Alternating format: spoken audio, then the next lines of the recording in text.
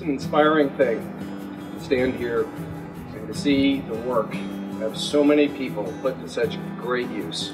And it is a privilege in my position to be able to represent our company in the small role that we played in helping with this exercise. You know, our company believes that giving back is essential to our success, and finding ways to do that is a high priority for our management team. I'm so pleased that a year ago we got introduced to the Operation Finally Home folks, and we were able to have our first home dedication just a year ago. One of the exciting things about that is on the completion of that, we looked at our partners from Hughes and nodded at each other and said, "We're going to do this again?" Absolutely, no questions asked. We had volunteers throughout our division, throughout our company, who wanted to participate and do this again. I've heard many of our home recipients say they don't deserve a home, that they know others who deserve it more, that they were just doing their job. Sergeant Kadleck may be experiencing some of those feelings as well, but he's wrong if he is. He deserves this. Aaron deserves this, as well as Abby, and Josh, and Cody. They all deserve this. They've all sacrificed. They paid a price for this home I never want to pay. Sergeant Kadleck served his country for 20 years in the military, both as a Marine and as a soldier. He fought in Iraq and Afghanistan. During his first deployment to Iraq, he witnessed the carnage of war every day as a medic and x-ray technician. Then his second deployment was Afghanistan, the Valley of Death, where 18 of his brothers fell during the 12-month deployment. John has witnessed the horrific reality of war. He's been there on the battlefield in the Valley of Death. He fought and he's seen his brothers die. And he battles now with the demon spirits that haunt a combat veteran. And he pushes through the physical ailments from the combat. And I know what gets him through every day. His beautiful family and the Holy Spirit. It's hard to really fathom that this is happening even nowhere. We're standing in front of the house watching it build.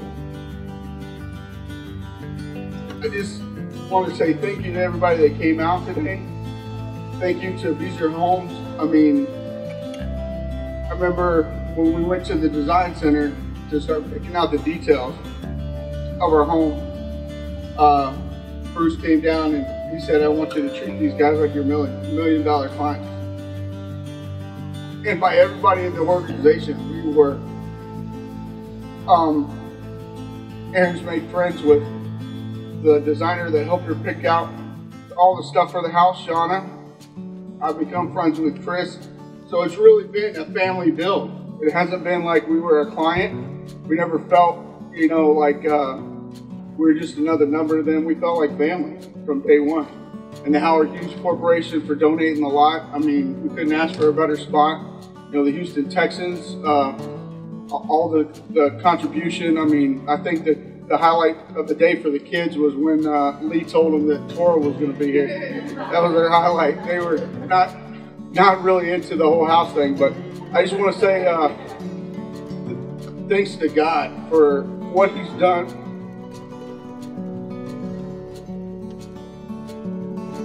For me and my family. The restoration that He's provided to me and to my marriage. And the continued support, like Lee said, the undeserved support that I get from Him and His presence in my life. Anything I do, I hope it just glorifies Him. Whatever happens in this house, I hope is for His glory and for His benefit. And that the people that enter these doors will find God there. And if we do that with this house, then it serves its purpose. As a representative of the Texas organization, I just want to thank you and your family for your service and commitment to this country.